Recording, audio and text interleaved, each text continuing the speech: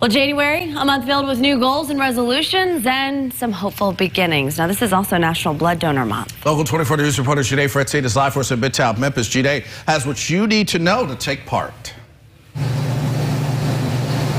Well, January has been National Blood Donor Month since 1969. People are encouraged to give at least 3 times a year, beginning this month by going to their local blood donation center. Now, the month of January has always been a difficult time to give, especially to meet the needs of the communities. Cold and snowy weather can lead to the cancellation of blood drives, and donors often become too sick to donate due to cold and flu season.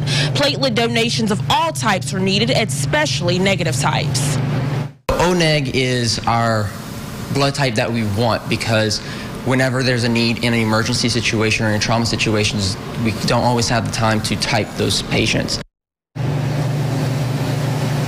There are basic requirements you must meet in order to give blood, such as being at least 16 years old, weighing at least 110 pounds, and being in overall good health. And of course, we have more requirements on our website, localmemphis.com. Just click on that green Find It link on the home screen. Reporting live in Midtown, Janae Fretzi, Good Day Memphis.